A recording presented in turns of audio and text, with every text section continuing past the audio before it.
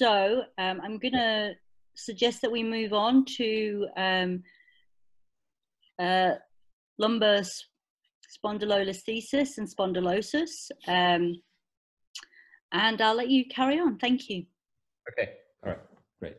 So this will be, so this is covering lumbar spondylolysis and spondylolisthesis. So spondylolysis is a defect of the pars interarticularis. So the pars interarticularis is a segment of the bone that connects the superior articular process to the inferior articular process of that vertebra. And it's one of the most commonest causes of back pain in the adolescent. And it's most commonly seen in adolescents who are very active, especially in hyperextension sports such as gymnasts or other athletes involved in lots of extension activities. Incidence is between 4.4 and 6%, and the L5 vertebral body is the most commonly affected. There's different types of spondylolysis. So isthmic type is the most common and is attributed to a stress fracture of the pars from repeated hyperextension. The dysplastic type is less common and is caused by congenital deficiency of the inferior facets of L5 and or the superior facets of S1 and elongation of the pars. In terms of diagnosing, a plain lateral X-ray is difficult for diagnosis. So an oblique X-ray creates what's called the Scottie dog view. And the pars interarticularis is seen as a line across the neck of the dog or the collar. So you can see on that radiograph, there's a lytic area across the neck of that dog, and that is the pars defect. MRIs can also be used, but they're not as accurate as a CT in terms of diagnosing a pars defect. And a SPECT CT is quite useful in managing a pars defect, as it can see as increased uptake suggests that this is an active defect which has a potential to heal, whereas one with little uptake suggests that it is a cold lesion which may not heal. And all of this will help you with planning your management of a patient with a pars defect. Generally, when you see a patient with back pain and diagnosis of pars defect, you manage them with analgesia. If they're quite active, you would advise a trial of activity restriction, refer them to see a physiotherapist, and quite often I would brace them as well. So a trial of bracing for about 3 months. And this actually has quite a high success rate. If despite conservative measures, they continue to have pain, which causes disability for them, again, I would get further imaging, CT scan or a SPECT CT scan. And if it does, if they still have ongoing pain, I would then also get an MRI scan also, because an MRI scan is important for me to look at the disc space. So if it's an L5 pars defect, I want to look at the disc space to see if there's any degeneration. If there's no disc degeneration and there's no significant slippage of one vertebral body on the other, I would consider a direct pars repair.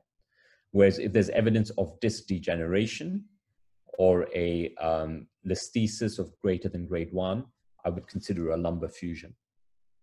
So this is an example of a direct repair. So this patient has a L4 pars defect, and I got an MRI prior to surgery, and it showed that there was no evidence of disc degeneration at L4, L5. And also this patient had no antral listhesis at L4, 5. So this was a candidate for a direct pars repair. Moving on to spondylolisthesis. So regards to spondylolisthesis, you've got to know the classification. This is the Wiltse and Newman classification, which divides spondylolisthesis into type 1, which is dysplastic type, type 2, isthmic type, type 3 is degenerative. So isthmic is when you've got pars defect and it causes the subluxation. Dysplastic is when you've got abnormalities such as an elongated pars, which then leads to the listhesis. Type 3 is degenerative, which you see in the more older population where you've got wear and tear of the facet joints and of the capsule that causes the sliding of across the facet joints and the spondylolisthesis. Traumatic associated with fractures, so you can get traumatic pars fractures or pedicle fractures, which then cause the listhesis, and pathologic, which could essentially be associated with infection or tumors. The Maiden classification will classify you in terms of the severity of the slippage. So grade 1 is up to so you break up the superior end plate of the, say at L5S1 of the vertebral body below into 4 quadrants. So grade 1 is a slippage of approximately 25%. Grade 2 is up to 50%. Grade 3 is up to 75%. Grade 4 is when it's just hinging at the edge. And grade 5 is spondyloptosis, when it completely comes off the end plate below. So when to consider surgery? So these patients will quite often present with back pain, but also with leg pain symptoms as well. So if you've got say an L5S1 slip, as the L5 vertebral body slips forward, it will compress the L5 foramen, L5 nerves coming out of the L5 foramen as the L5 vertebral body slips over S1. And then they will get bilateral L5 radiculopathy. So the patients with, say, a lytic spondylolisthesis, the younger population, they are more likely to get the foraminal stenosis as one vertebral body slips over the other. The degenerative patients, the older patients, they are more likely to have central stenosis because there's more of a degenerative process over a long time. So they'll have the flaval hypertrophy and the more central stenosis. So they'll present more with symptoms of neurogenic claudication rather than foraminal radiculopathy. They may present with neurological deficits. They could present with foot drops as the L5 nerve root gets compressed from an L5S1 spondylolisthesis. Or they may get symptoms from sagittal imbalance, so increased back pain, fatigue. And so you consider surgery when you try all non-operative measures with analgesia, physiotherapy, and despite all of that, they still have symptoms. You can consider surgery, or you consider surgery if they have acute neurological deficits. Another indication for surgery would be slip progression. So another question you may get asked during your examination is, when would you fix these listhesis in situ as they are, and when would you reduce them? So you don't necessarily need to know this classification, but this is a more up-to-date classification of spondylolisthesis, and it helps you guide which ones to fix in situ and which ones to reduce. So in this classification, essentially, if you've got a spondylolisthesis, which is low grade, generally, which is either grade 1 or grade 2, you can fix them in situ. It's not necessary to reduce them. When you have high-grade spondylolisthesis, you have to determine whether this is a balanced spine and pelvis or not. And if it's a balanced spine and pelvis, you could do an in situ fusion. If there is compensation, if the pelvis is compensating for the imbalanced spine with the retroverted pelvis, then you should more consider a partial reduction in fusion. A complete reduction is a more riskier option, simply because the nerve is used to being in a certain position, and if you over-reduce it, you could injure that nerve, and that could result in permanent neurological injury and foot drops. So when we're talking, so an important part about deciding whether to reduce or to non-reduce is whether it's a low-grade or a high-grade slip. And if it's a high-grade slip, you have to decide whether it is if the patient is balanced or not balanced. And when we're talking about balanced or non-balanced, we're asking, is the pelvis and is the body compensating for an unbalanced spine? So when we're talking about balance, sagittal balance, there's certain terms that we should know, such as the pelvic incidence. So pelvic incidence is an angle that's measured. So you draw a line from the center of the femoral head to the midpoint of the sacrum, another line from the midpoint of the sacrum perpendicular to the sacrum. And that angle between these two lines is the pelvic incidence, which is a fixed angle for each individual. This has quite a big range, but most often is between 50 and 55 degrees. And this does not change during a patient's lifetime. And another important thing is lumbar lordosis, which is usually measured from L1 to S1. And usually, if you have a balanced spine, the lumbar lordosis and the pelvic incidence should be similar, or 5 to 10 degrees away from each other. So when there's a big mismatch between the pelvic incidence and the lumbar lordosis, it comes to your mind that maybe there is an imbalance in the sagittal balance of this patient. Other things to measure are the sacral slope. So you draw a line, a horizontal line from the posterior corner of the sacrum, and measure that to the sacral end plate. And you also measure the pelvic tilt. So a vertical line straight up from the midpoint of the femoral head, and another line to the midpoint of the sacral end plate, and that angle is a pelvic tilt. So the pelvic incidence is a combination of the pelvic tilt and the sacral slope. Pelvic tilt value is normally between 11 and 15 degrees, and it's a very important indicator of pelvic retroversion. So when you're having a pelvic tilt above 15 degrees, you know that the pelvis is compensating by retroversion for an abnormal shaped spine. And when you see these compensation measures, that's when you start thinking, perhaps I should think about reducing this spine rather than just fixing it in situ. So when the spine is imbalanced with, say, for example, spondylolisthesis, the body compensates by pelvic retroversion, by knee flexion, ankle extension, reducing thoracic kyphosis, and also flexing the hip as well. So you'll see a patient walk in with an imbalanced spine, with knees flexed, hips flexed, and just trying to keep themselves upright.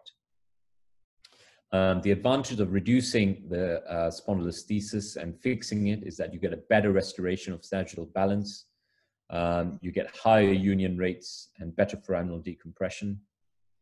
And the potential disadvantages are increased risk of neurological injury, and all of the neurological injuries most often temporary.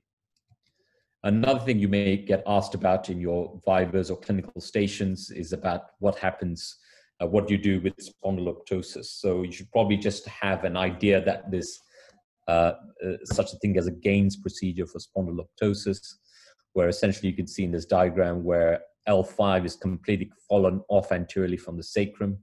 And in such a procedure, you enter anteriorly and you completely remove the L5 vertebral body, and then you reduce the L4 vertebral body onto the sacrum and fix it from posteriorly. So you go anteriorly as the first stage, and the second stage you go posteriorly and reduce L4 on the sacrum and fix it there. Okay, thank you.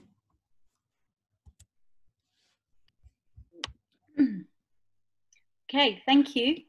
Again, that was another excellent lecture, and you know, a really good summary of what you need to know and what you need to demonstrate when you're in your exams.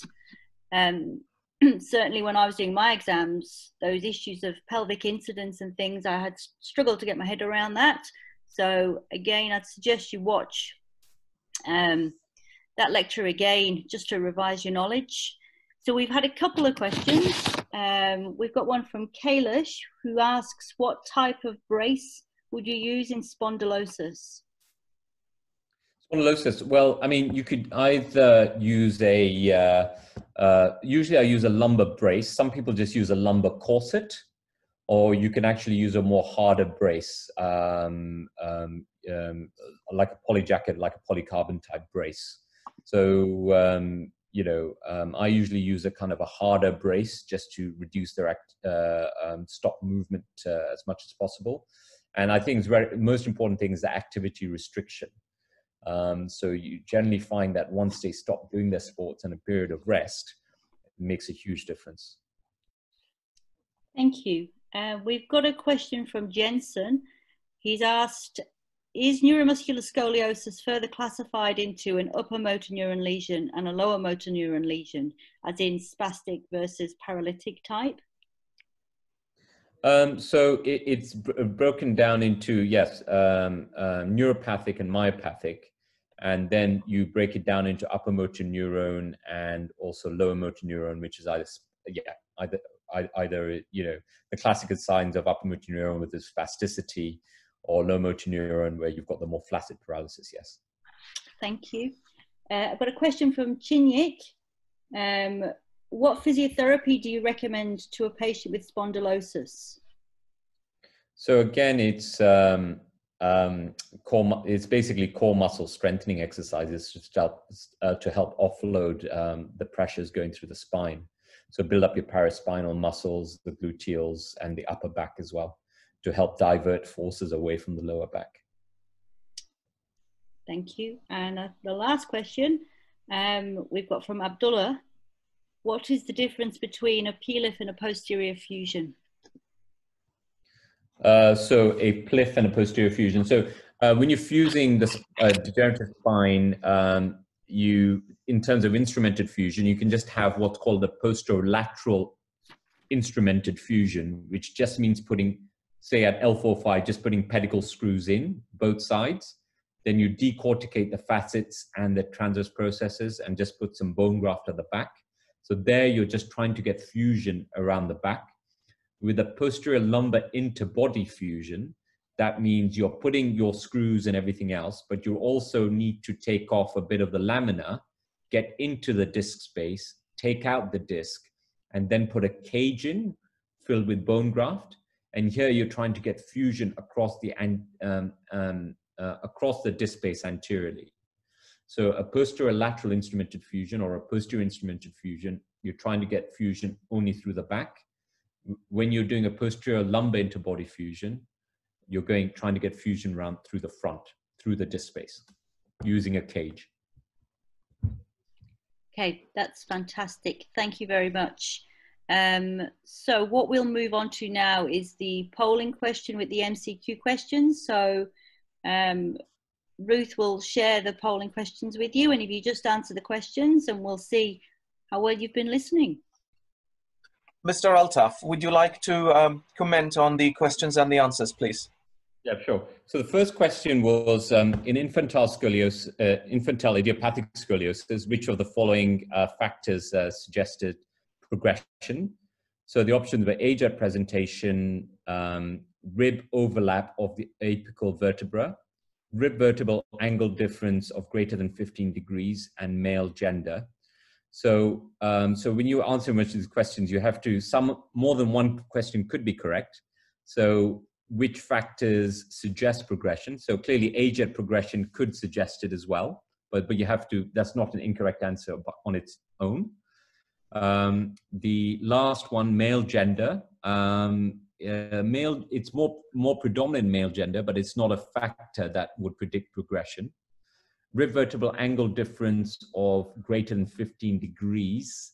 The threshold is actually 20 degrees, so that's not correct.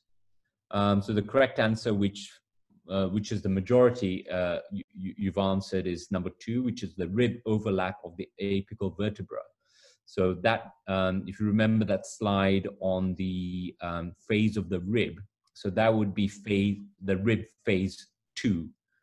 So that'd be the rib phase 2, where you've got the overlap of the apical vertebra on the convex side. So that's the correct answer, and well done. Most of you got that right. The second one, the question was in patients with adolescent idiopathic scoliosis, Brasic is indicated in which of the following conditions? I can't seem to see the last option on my thing. So you just scroll down, Farhaan, on the right hand side. You can just, on the polling, you should be able to scroll down.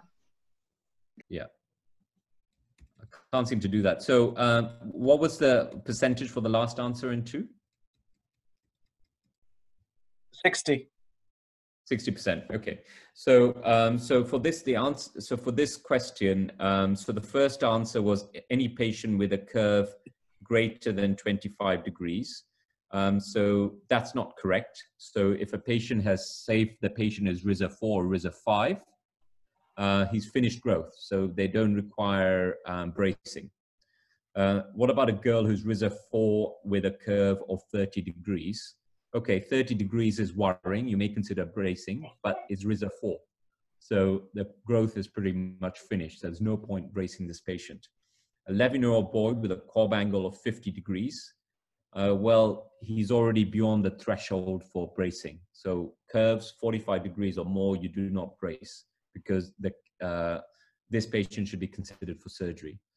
And looks like most of you have got the correct answer, which is a premenarchal girl with a cob angle of 30 degrees. Again, 30 degrees is a worrying number, especially when it's premenarchal, because that means that she's still going to approach a growth spurt.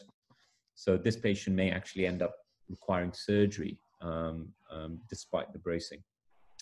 Question 3, congenital anomalies of vertebral column are frequently associated with organ system problems. In addition to x-rays of the spine, what other screening tests should you be ordered? So the first answer is spine, MRI, and coagulation profile. That's incorrect because a coagulation profile would not be too helpful. Second answer, renal ultrasound, upper and lower GI. That's again a very vague answer. What does that mean, upper and lower GI? The third answer, renal ultrasound, cardiac evaluation, echocardiogram, spinal MRI. That is the correct answer because congenital scoliosis is associated with renal abnormalities in up to 40%, cardiac abnormalities in up to 10%, and also MRI abnormalities up to 35%. The last answer is incorrect because again, it talks about upper and lower GI, which is not very specific. I can't see the answers for that. What was the majority answer? 83. Or number, yeah, number the 3. third one. Yeah. All right, good. Excellent. Well done, everyone. That's great. I'll stop sharing now. Back to you, Nicola.